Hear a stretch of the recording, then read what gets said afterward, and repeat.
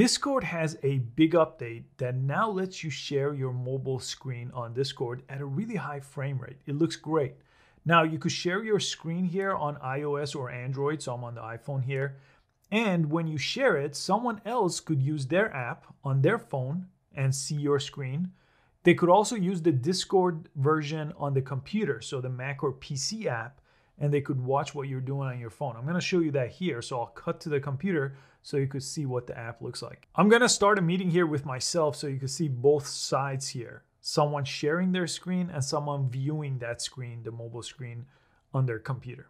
So here on the Discord app, what you wanna do is you basically need to jump into a conversation here with that other person or a group chat, and you need to start a video call. So I'll start a video call. That's just this icon right here. Press that.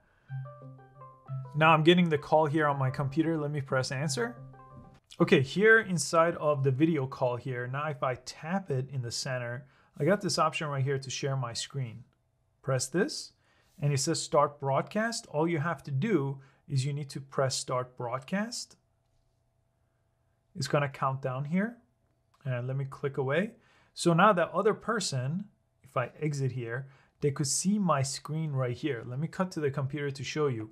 This is what the computer screen is seeing. So whatever I'm doing on the phone here is gonna show up over on their device. If they're on the mobile app too, they'll see it. So here, let's go ahead and launch a game here.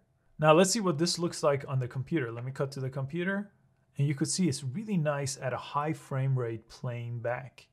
This is it on the phone here. This is it on the computer, the other person's views. So I'm showing you two separate different accounts. One is this one, the other one is this one, screen sharing together.